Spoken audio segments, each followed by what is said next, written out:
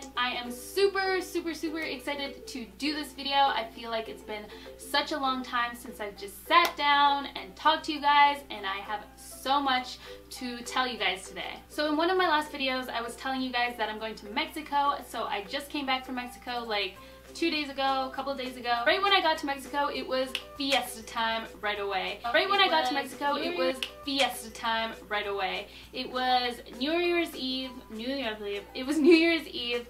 My family was getting ready to celebrate. So New Year's Eve was super fun, especially since I got to spend time with my family. I haven't seen my family in Mexico for about 2 years, so it was so nice to feel all the love, and it just feels so good when you know that people have missed you so much and you've missed them. And I didn't realize how much I missed my family until I got there. So it was just so nice to celebrate with them and just enjoy their company. Another great highlight was showing one of my favorite cousins who is really into the internet world, my YouTube videos, and it's just kind of cute to watch your family members watch your own videos. Ah, qué asco, ¿cuántos llevas? Oh, guácala.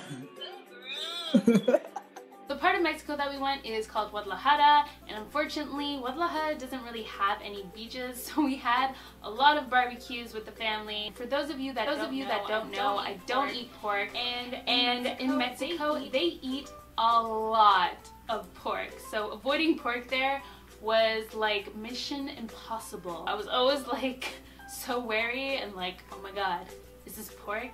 This looks like chicken, but is it pork? Okay, this looks like beef, but maybe it has pork in it, you know? So fortunately, I was able to steer clear of all pork-related meat products, and it was an accomplishment when I got to Mexico.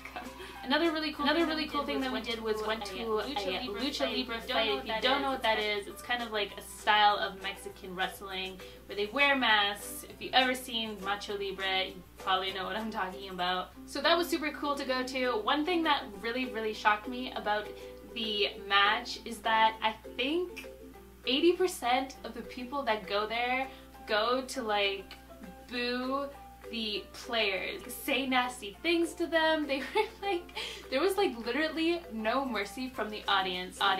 They were just saying worst things. And they were like cheering, but it was kind of like funny what they were cheering.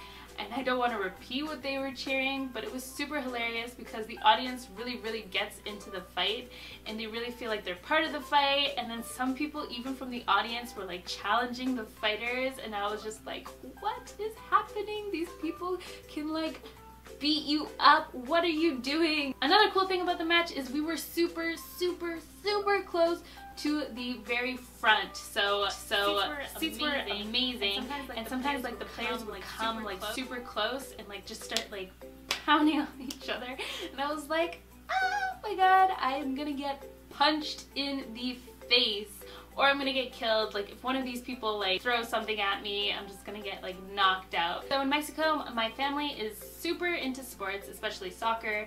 It is in our blood pretty much. Guadalajara has a super new stadium. I forget what it's called. Oh well.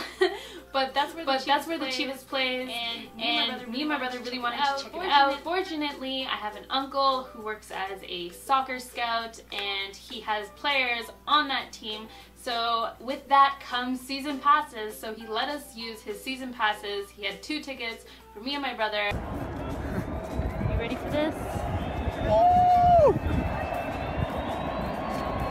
Chivas isn't the greatest soccer team ever, but it was super cool to watch. Chivas was playing against Veracruz. The game ended as a tie. Unfortunately, our city's team did not win, but that's still cool. And watching any game live is pretty much super fun, and I'm always down. Whenever I go to Mexico, I always have to check out the art. Now the art is like the pinnacle of Mexico, and I just love art, and I just love seeing Mexican artists and their art. We went to Tonalá, which is like a little town outside Guadalajara. It has a lot of ceramic kind of things, a lot of paintings, a lot of just beautiful art. So like I said, I only went to Mexico for like a week, and I kind of regret not staying longer, to be completely honest. Being back from my trip now, I feel all this positive and happy energy. I feel like that goes to show that it's super important to surround yourself with people that love you and that make you happy, especially when you need it the most. So that's pretty much it. I hope you guys enjoyed your winter break as much as I did, and I will see you guys very soon.